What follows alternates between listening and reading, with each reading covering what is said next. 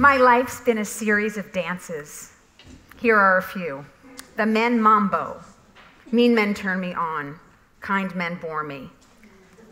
Sleeping with a guy in college just because he looks like Jackson Brown. At 20, just like my mom, I am a pregnant girl woman. The dad is Frankie, a 35-year-old ex-con bike messenger, but I am a baby myself. Abortion at 21. And then, at age 24, I meet him. He's a brilliant but depressed, sloth-like stand-up comic. We are not a natural match, so we make an important decision. We get married.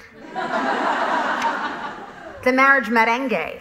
Our dance is an awkward one, and we never really find our rhythm, so again, we do what anyone in our position would do. We have a baby. We were married for 14 long years. And then my dear friend Judy dies, and I wake up. The single mom mambo. After dating a series of Mr. Wrongs, I meet a spectacular man. We fall deeply in love and have been waltzing our way through life together ever since. We will be married 8 years this June. Yeah. Oh, except then this happens. Cancer dance. July 20th of last year. I am diagnosed with stage 1 pancreatic. What the f***? I don't even know where my pancreas is. And the dance partners change position. My husband and my son become my mommies. My 19-year-old kisses my kepi and learns how to throw out the trash. The iris surgeon with the kind eyes cuts my belly wide open and removes the tumor. I get better.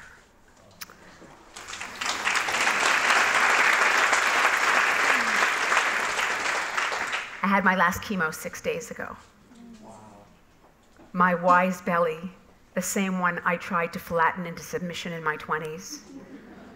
The same belly that carried my beautiful boy in my mid-30s.